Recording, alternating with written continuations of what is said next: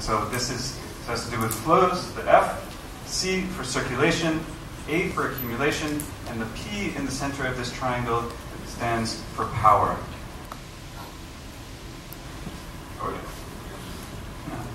Okay, so this is the general flow of the talk. So I'm going to talk about each one of these general ideas in turn, and then I'm going to pick out two specific elements within this relationship that deal with the Olympic Games in Rio.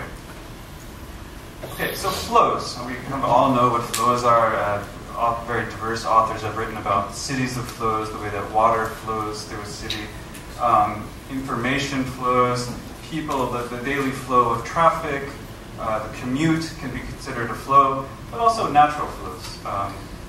Architects talk about the flow of air through a city, all these kinds of things that produce our lives have to do with flow. And what I'll talk about is that the games themselves, the point of bringing a game, an Olympic Games or a World Cup to a city, is to increase the flows to a city. So you want more information flowing about the city, you want more people coming through the city, you want more capital coming through the city. And so the general point of the games is to increase these flows that then have to go through circulation mechanisms. And so the building of infrastructure, the building of fiber optic networks, the construction of tourist routes, pathways, etc., have to do with the ways that flows are channeled. And Milton Santos would call this fluxus e fixus. Right? Harvey could describe this as the fixing of capital in the landscape that then can reproduce other elements of capital. Right? And Foucault talked about the governance of circulations as being the area of the milieu. And so this is both a Harveyan, Milton Santos, and Foucauldian reading of circulations. And so the construction of circulations, the governance of circulations, has to do with the way that things accumulate in a city, or in regimes of accumulation. And so here, these multiple circles indicate nested realms of accumulation, both at different scales, different kinds of capital that can accumulate, different regimes of accumulation. And in a Bourdieuian sense, the forms of capital can be political, symbolic, human, and also financial capital. And so the ways in which circulations are structured in a city have to do with the ways in which capital can be potentially accumulated. Okay, and so we have the flows that move into circulations that then feed into the accumulation, and so the accumulation results in power. The accumulation of capital results in power, which then can be vectorized in a city. So you have also flows of power within a city that then can be channeled through political circuits, which then can result in further accumulation. And this works not equally, but consistently across all forms of capital accumulation. And the mega event as a particular regime or a particular business model to accelerate accumulation or accumulation practice within a given political economy is what is interesting me in this talk in particular. All right, is that enough information for 3 minutes? Okay, so I'm going to talk about two particular ways. And the first one is about how one of the ways in which the event is intended to stimulate flows. And it's a concept that I call geoporn. Okay, so geoporn is this. I took this from the Rio 2016 website on tourism. I'll give you a second to read that lovely quote.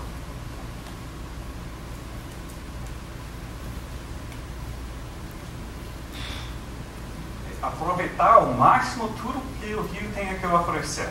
And so this image is intended to stimulate a desire. It's intended to provoke people to a certain action. And that action is to buy a ticket, get on a plane, come to Rio, e aproveitar, to consume this image, to move through this landscape and appropriate it for themselves. And so this image is a pornographic image because it hides behind it. The depiction. So pornography, one of the definitions of pornography is the depiction of acts in sensational manner.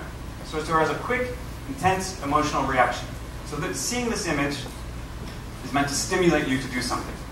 Stimulate you to come to the city. But what you don't see within that are the mechanisms of structural violence that are embedded in that landscape. And so in the same way that pornography hides unbalanced relations of gender, of class, of origin, ethnicity, etc., in the very same way, the production of the city as a place of spectacular consumption hides the relations of violence embedded within that process of consumption, but within the production of that landscape itself. And as we know in Rio, these forms of violence are extreme and diffuse. From the pollution in Guanabara Bay, to the violent occupation of favelas, to gentrification, deforestation, forced removals, traffic jams, etc. So these are all embedded in the city, but are intended to be consumed as a tourist event. Okay, so stimulating the flows to the city, getting the juices flowing, as it were, through an act of geoporn is one of the ways to get media interest, to get tourists, to get money, etc. And so the whole bid book, the entire projecting of the city, the selling of the city, the pimping of the city to the IOC or to FIFA or to the international community through city marketing practices can be considered an act of geoporn that is intended to stimulate flows to the city. Once you accomplish that, you have to channel those flows, as I mentioned, through circulatory pathways. And within the circulatory pathways that exist within a city, in order to accumulate from those circulations, you have what I call the extraordinary rendition of circulation. Rendição extraordinária de circulação. And this happens in two principal forms. One is a long-term rendition of circulation through the adjustment of circulatory pathways. The expansion of an airport, the construction of a metro line, the construction of BRT lines, VLT lines, teleféricos, the opening of favelas through UPP, through occupations, the construction of new car pathways. These are long-term renditions of circulation that determine the future circulatory pathways of residents of the city, limiting their own opportunities for accumulation. And so we have seen in Rio the total capture of the circulatory pathways of the city through the Olympic project. And so, for urban planners, this is interesting because if we think about planning as a way of determining circulatory pathways within a given regime of accumulation, we can see that the Olympic Games in Rio have determined the accumulatory possibilities of the population for the next 50 to 75 years. So that is the urban political economy side of this extraordinary rendition. And of course in Rio, these are determined by very opaque and collusive relationships between bus companies and civil construction firms, etc. Things that we know about fairly well. So that's the urban political economy of the city, and that's what is serving the interest of those who brought the games here. In the context of the games, there's what I call the games render. And so, as Jules pointed out, the problem of the Olympics is not the tourists, they're the solution for the city. The problem is the people that live in the city. So you need to, in order to have the games operate successfully, as we saw with the World Cup in 2014, you have to get the local population off the streets. The population of the city is the problem. And so you have to extraordinarily render the circulations. You have to capture the circulations of that population so that others can circulate profitably or more easily in the city. So this is another form of accumulation by dispossession, one that is much more attuned to the ways in which people circulate in the city. And so in order to do this, there are a lot of different mechanisms. We can declare public holidays, which have been declared for a lot of days during the games. We have bank closures, government closures, road closures. We have limitations on where people can go. We have both exclusive access and exceptions to exclusive access. So each one of these mechanisms that fits into the operational planning of the games can be considered an extraordinary rendition of circulation. And in the worst case scenario, as we saw on the eve of the World Cup final in 2014, you can do what the CIA does and extraordinarily render people themselves and put them in jail preventatively. And we see this advertised quite clearly on the websites of the Olympic Committee. I took this from the Cidade Olímpica website yesterday. This is showing you exactly what circulations will be rendered from the population so they can be used by the Olympics on this day. And they have a list of how this will happen across the city. And so when we think about what is being taken, we're taking the possibility of the local population that has paid for these games, that lives in the city, that owns the city. We have excluded them from using their city. We're excluding them from their own possibilities of accumulation that have to happen through this process of flows and circulation.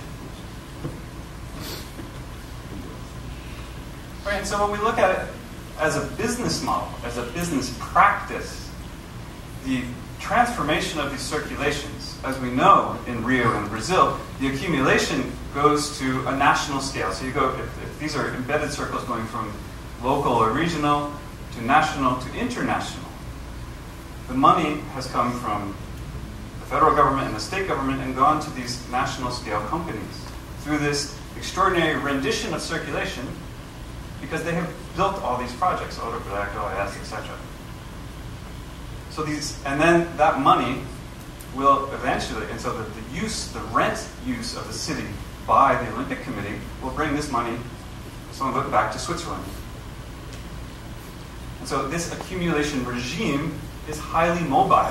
So it plops down in different places, and it conforms to local practices, local accumulation regimes. And so the accumulation regime in Rio is different than that of London, different than that of Sochi.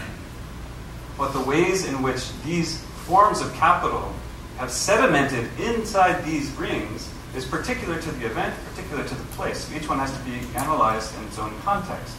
But they function in exactly the same way on this macro theoretical level. They're all trying to create flows, to circulate those flows through specific channels so that these flows can sediment in particular places. So sediment, you could have accrued layers of cultural capital. You could have accrued layers of human capital. You can have accrued layers of political capital. And that's why I wore this blue shirt today, in honor of our Bertolcino, our father, who was accruing, or had accrued, a lot of political capital until it's gone sour for him lately.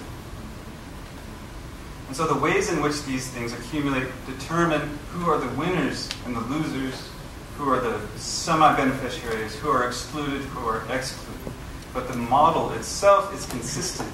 The forms in which it takes are differentiated. And I think, for me, the ways in which this logic happens, both through starting with geoporn, moving through military occupation, and the construction and the reconfiguration of cities so that circulation patterns will inform accumulation practices, is really the perverse logic of the events. And especially in a place as unequal as Rio de Janeiro, as non-circulatory as Rio de Janeiro is, the conditions have been made that much worse.